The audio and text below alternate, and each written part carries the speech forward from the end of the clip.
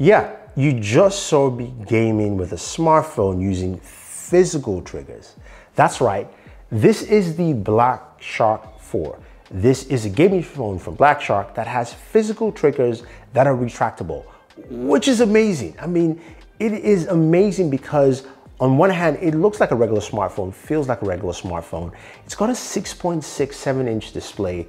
That's 144 hertz. That is absolutely amazing. You can switch between 144, 120, 90, 60, all that fun stuff there. But it also has this intelligent mode to actually see what games will support the refresh rate that it does have. So that's actually cool. But again, those trigger buttons, right? Now, let's talk about them for a second. They're on the right side of the device and they're easily activated by these two mechanical shutters. Boom, they open it up and you have access to the trigger buttons, which is great because it adds so much more to gaming. As gamers, we want physical triggers and we've seen touch sensitive buttons on other devices, but this takes it to the very next level. It's got robust software allowing you to remap those buttons. And also the buttons have a secondary function where you can long press for, of course, a second action if you want to. So again, there's more functionality to it and it adds so much to your gameplay experience. Playing Call of Duty mobile on this, I mean, I just mow down people because the physical buttons are there and I don't have to cramp on screen. Now, as I mentioned, the screen is really fast and smooth, but also comes with a really fast processor. You're thinking Snapdragon 888? Nope, it's the Snapdragon 875G. And this is a processor I really like because it gives you almost the same performance as the Snapdragon 888 without, of course, the cost benefits that you find there. Or at least the cost disadvantages, if you will. Now, moving to a game like PUBG Mobile, where we expect to see a lot of performance from something like the Snapdragon 870, we're gaming PUBG Mobile. We usually play at Ultra HD Ultra or sometimes Smooth Extreme. With the Black Shark 4, we can play at smooth 90 frames per second. And it is amazing to play PUBG at that frame rate. It is fast, it is smooth. Combined with those trigger buttons, I was mowing people left and right. Daniel was not happy because he was like, man, you're getting good. Actually, it was literally just the device. But that being said, dude, it was a great experience to use that there. Now, you're thinking, what about peak performance? So we played some Genshin Impact. Now in Genshin, we maxed out the settings to, of course, 60 FPS.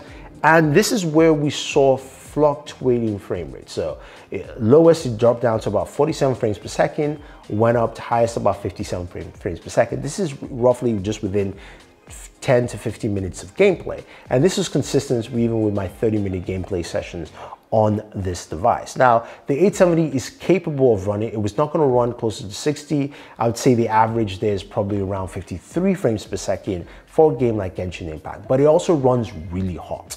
It reached about a max temperature of about 43 degrees Celsius, which is around 120 or so, which is pretty high. But of course, Black Shark has an offering for a cooling fan, which is sold separately. Now, this is the cooling fan from Black Shark. It looks like a standard fan and it clips onto your device, but it doesn't have a proprietary port. So how do you charge it, or how does it actually power on?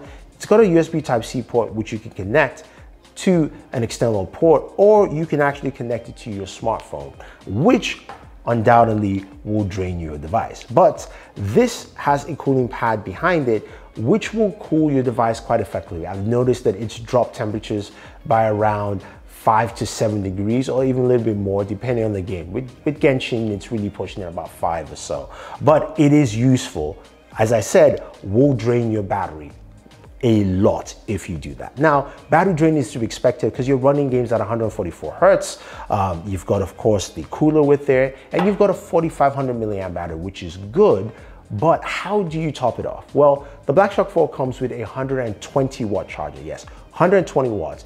And I did a charging test with this bad boy, and I did 0 to 100 in roughly 23, 24 minutes, which is amazing. I mean, even right here in the studio, while I was actually recording gameplay, I had about 10% in, and in 5 minutes, I went up to 35%, which is nuts. So having that fast charger is absolutely great. Another cool feature with the trigger buttons is that you can remap other functions to those buttons that have nothing to do with gaming. So you can map out, say, a flashlight to your left trigger, so you can use that as a flashlight if you want to, or I can map over screen recording to the right trigger and use that to screen record. But there are a bunch of other options to use that, so it makes it more versatile than just being gaming trigger buttons, which is great.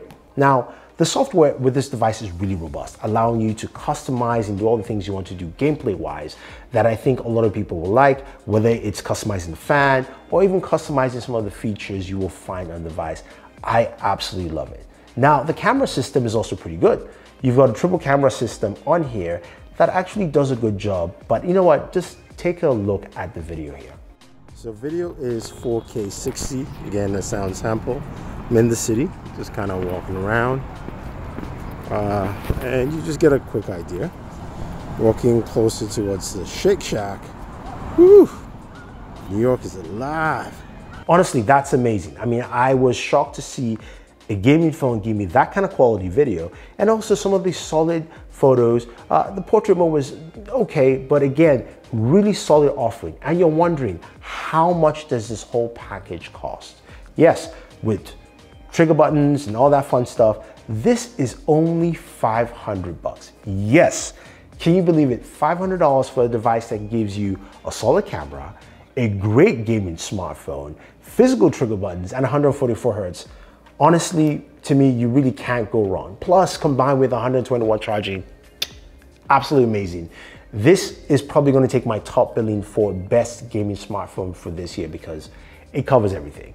So there you have it, guys.